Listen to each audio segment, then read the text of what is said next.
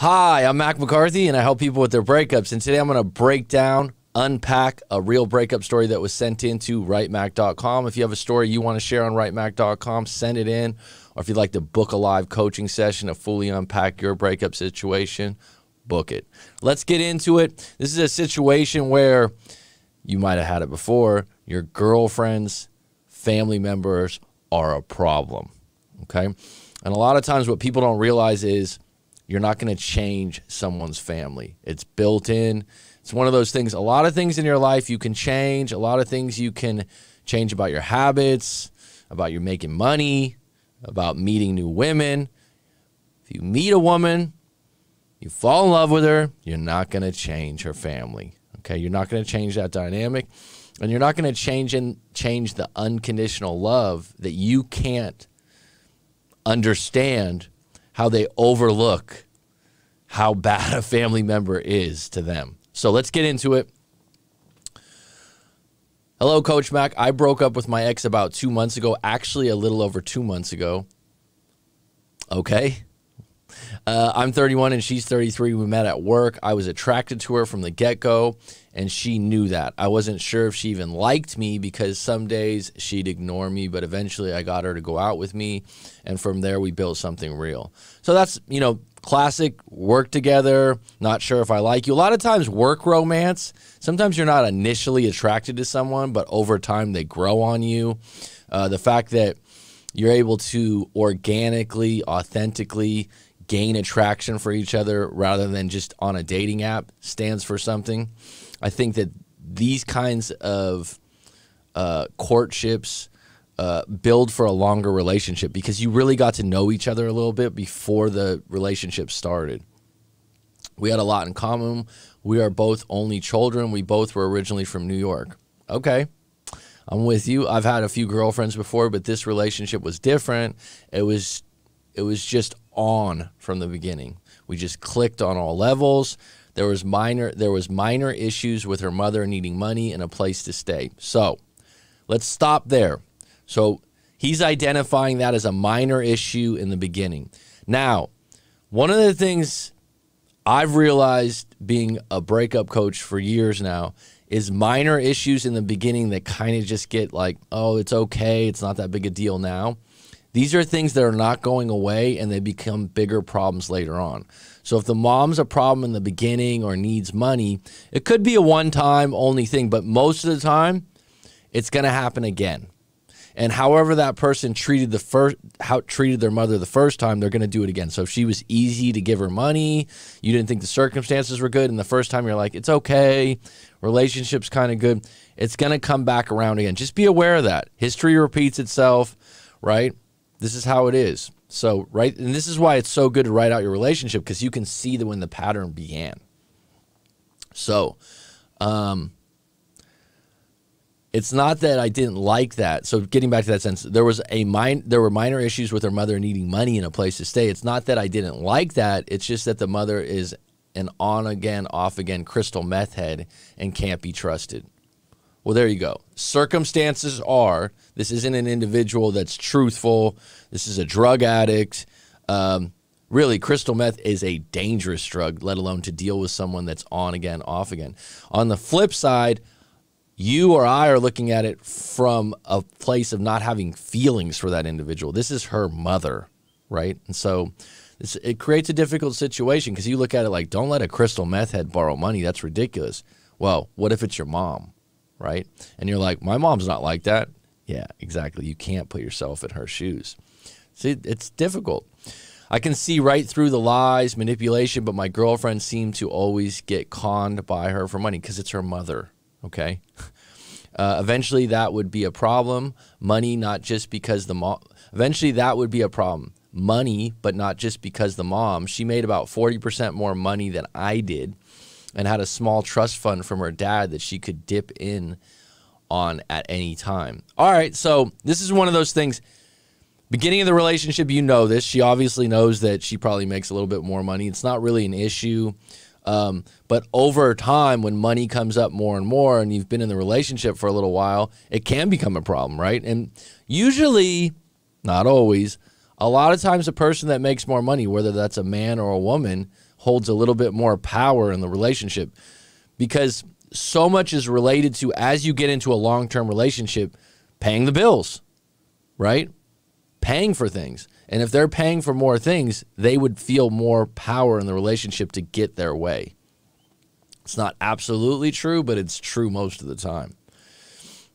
She never held this over my head, as I've got a good career and will eventually move into a higher pay over the next few years. I know that, and she knows that. So a lot of times in the beginning of a relationship, when it's rose petals and wine glasses, you probably wouldn't make it as big an issue. But over time, if she makes more money and expenses mount, it might become an issue. The fact, I love the way you said, like, I'm going to level up with her. I do have a good career, right? And that she respects. Again, this is why you write out your story, because you can kind of see the breadcrumbs of what has happened here. So, moving to a higher pay next few years, I know that, and she knows that. But what happened was her stepsister, who's also a meth head, stole some jewelry from her and somehow got her PIN number and cleaned out all her savings. She wasn't broke, but it really hit her hard and made her paranoid about money and being used for money. Right, so this is one of those things. This is a traumatic experience with money, right? So while we were together for over 3 years, she usually always paid for expensive dinners, and she'd pay mostly for our vacations. We also lived in her condo, which I contributed to the mortgage and bills, about 50-50. This was established as the norm as soon as I moved in and was never a problem. Of course, it worked for me, but once her sister hosed her, God, I haven't heard that word before, she got really catty about money and would make passive-aggressive statements about me not making much and that she was taking care of me like a mother to a teenager. All right, so this is the shift in the relationship, right? An event happened that changed her thinking, that changed her outlook, that scared her, and she probably doesn't realize that she's changing her behavior with you and you're feeling it. On the flip side, it's never good to be in a situation where someone's paying for the expensive dinners and the vacations when it's not their pleasure to do so. And when they start throwing it in your face, you need to confront them, right? You need to confront them and say, if it's not your pleasure to do so, then don't do it. We got in a few fights over this because, like I said, I was fine before and I was okay with paying for more stuff. She could just tell me what it was, and she wanted to start paying more for it. So this is classic feminine, masculine, woman versus a man. A woman's going to hint more. She wants you to know this already. She doesn't want to have to tell you to pay for more things. Okay. Then something happened with my job where the company had to withhold pay for a couple of weeks, so I told her I'd be short my end of the bills that month, and she went nuts. From there, we started fighting over things I didn't know were an issue, such as her saying she was no longer intimately satisfied, big one, and not in those words, I was crushed.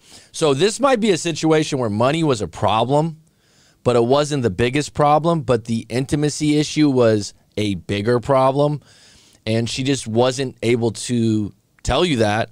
And then when you got in a fight, it bubbled up. And so sometimes people use petty things or things that you find like, where's this coming from? When in reality, there's another problem they just don't want to get into. And so my question to you would be, do you agree that you haven't been intimately satisfying her? Do you think that's accurate? Because you're in the bedroom with her, you're the one involved in that. Wouldn't you be able to know if that was true or not? And if it's not true, right, then you have to ask her, are you like, really, are you faking it? I didn't know how to react. I just locked myself in the office and cried. I can be emotional sometimes. Then she knocked on the door a couple hours later and apologized, but told me it was best we split up and that I could move out at the end of the month. I agreed with tears in my eyes and later sort of begged her to reconsider. So you got tears in your eyes, you're crying in the other room, and you're begging her to reconsider. Not a good look for you. Obviously, emotions can't be held in. I do like that you're completing your emotions, right? You're doing your crying in private. But you obviously care a lot more about the relationship and her than she does about you. And that's why she's ruling the relationship. If you're in this state where you just feel highly emotional, you definitely want to do that in private. regain your emotions before you have an interaction with her again. I agreed with tears in my eyes and later sort of begged her to reconsider. She didn't. So I moved to the studio apartment. I ended up actually having to borrow some money from her for a deposit on the studio, which she said was fine and understood completely. So the minute you moved out, this is when the breakup gets really official after living together. The minute you had to ask for money, you just reinforced the fact that money's an issue and that she needs to support you.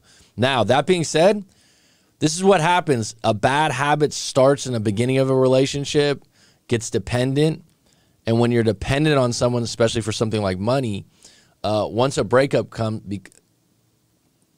right, whatever you are dependent on that person for, such as money, becomes a bigger problem, right?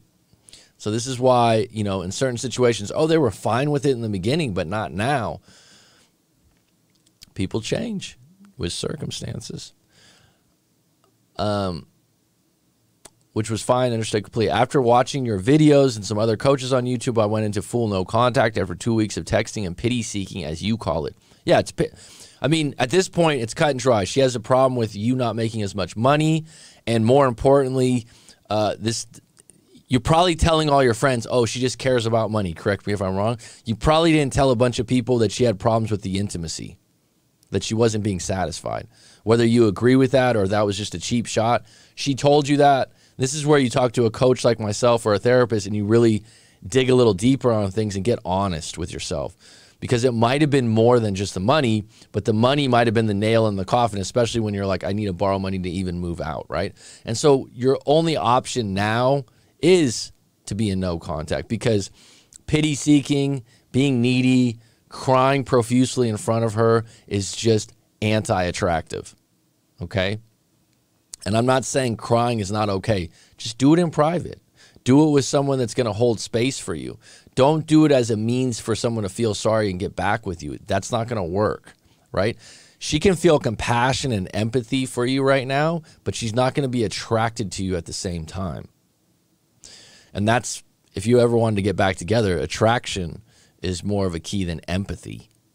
So it's now been 6 weeks plus of no contact, and I still owe her money for the deposit. She hasn't texted me on this, but I know it's coming. Well, get out in front of it is what I'd say. Do you have the money? Okay, it says, I don't have it to pay back yet, but by next month. So this is what I would do. So this is really good. So this is a specific situation that I can give you specific advice on. Don't wait till you have the money. Send a text right now. This is not breaking no contact. This is a money issue, okay? This is adult issues. This is one of those things, if you don't address it, you're going to push that person farther away and create more of a vice that's outside of just the breakup, okay?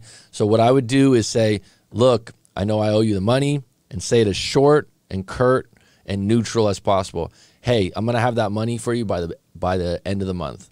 Just want to give you a heads up. Leave it at that. Text or email. Ironically, I got a promotion and get paid a little more, and I am not getting paid for a couple of weeks. Wasn't the company going under. It was just a payroll issue. Regardless of what it was, I don't believe she broke up with you just because of the payroll issue or the 2 weeks. I think the intimacy issue was something, and she might have just been annoyed with some other things. So if that's why she's breaking up with you, then you need to go into no contact, regroup yourself financially, get back on your feet, because if that's going to be one of the things that is going to break you guys up, it was going to become a problem a year from now or 2 years from now, because you're not going to catch up at 40% more pay, right? So what happens too is in the beginning of it, oh, this is cool, man. She's got money. She pays for dinner. She pays for vacations, right? But the reality is you're dependent on her more than she is on you. And so when she gets sick of you or there's a problem, she's not going to try to work it out, because she's going to be better off on her own than you are, right? So like I said, text or email and just say, hey, I'm going to have that money for you by the end of the month. Because the thing is, people have this problem post-breakup that's like, oh, I owe them money or I owe them rent. That's a separate issue than playing you know, a cat and mouse game of getting them back, because you're really going to upset someone if you owe them a substantial amount of money and you just ignore it. If you don't have the money, at least address the fact that it's been a month, but I know I owe you and I know I'll pay you in 2 weeks. That goes a long ways. So a couple weeks wasn't going to go on. So he's talking about the payroll issue. Then it blew up to this. I'm wondering now, if I should contact her about paying her back, if that exchange were to go well, could I ask her out? Absolutely not. Don't ask her out. Just neutrally say, as short as possible, hey, I'm going to have your money in 2 weeks for the studio. I appreciate you helping me out. Leave it alone. She's like, oh, how have you been? Or if she said, you know, she asks you some comforting questions, say, I've been good. Keep it really short and neutral. If she gives you a compliment, if she was to say, I miss you, I don't see that happening in this situation based on what you told me. But if she was to say that, say, I miss you too, I'm doing really well. Don't jump into like, let's go out. If she wants to start talking to you or create some interaction, you can go there. But don't go jump into, because from what you told me at the beginning of this breakup, you were highly emotional, you're on edge, you still want her more than you want, you know what I mean? You need to, she's not going to move back in with you anytime soon. So if you have an interaction with her, don't overdo it. Okay? So like I said, like, don't use the fact that you owe her money as a bridge to get back with her or talk to her. Just keep it about the money. And if she mentions something like that, like I said, try to be stoic and neutral. I believe this is sort of a different situation than most no contact issues. They're always different. There's always a nuance to them. That's why it's good to write out your story and send it in. The last thing she told me 6 weeks ago is that she just wanted space and she needed time to sort her life out, and that maybe in the future we could reconnect, but not now. All right, so leave her alone, right? She needs to sort her life out. She has some issues, right? Namely her mom and her sister. She needs to probably see some counseling or a therapist or some sort. You don't need to tell her to do that. Leave her alone, all right? Accept the breakup. The fact that she said you might reconnect in the future, don't try to be the one to reconnect. She's the one that broke up with you. If she wants to reconnect, she will. What do you think, Coach, if she left the door? It's like she left the door open, right? No. No, don't have that mindset. I would say no. Right now, when you moved out, you got your own studio, and you had to borrow money to do so, the door is not open. All right? You got a promotion. You're doing well. Get your finances right. Like I said, the minute you move out after living together, no one's going to get back together and start living together in a week or 2 weeks. That just doesn't work. That's a big step in a breakup. So you're gonna be there for a little while, right? And so right now, you're going to have to sit in the breakup for a little bit, and she's going to have to sit in it too. And the house is going to be, the condo that you guys were in is going to be a little bit more empty without you, and that's the best leverage you have. See what it's like without me. See what it's like without me when your mom's trying to manipulate you and you don't have someone to talk to. See what it is without me.